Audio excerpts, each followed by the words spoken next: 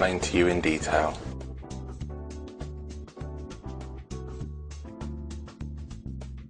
First, log into your web hosting control panel.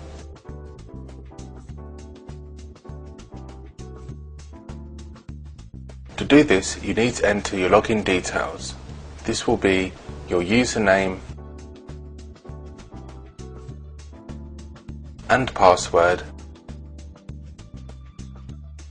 in the members area login form, and then click the login button. Now you will see how to access the Custom DNS Records section.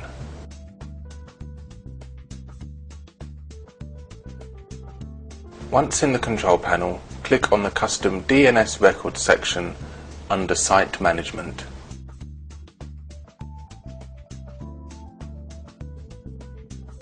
You have now completed the first two steps. The last step is how to set a CNAME record for your host. First, select the host domain or subdomain from the host name drop-down menu. Next, select the CNAME from the type drop-down menu.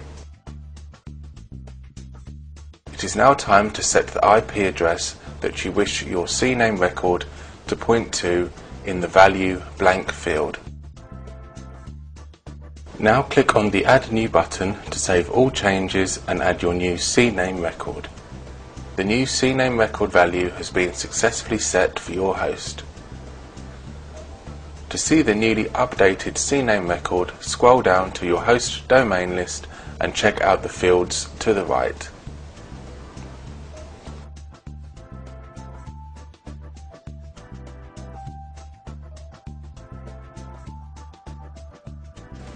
You have gone through all the steps for setting a custom CNAME record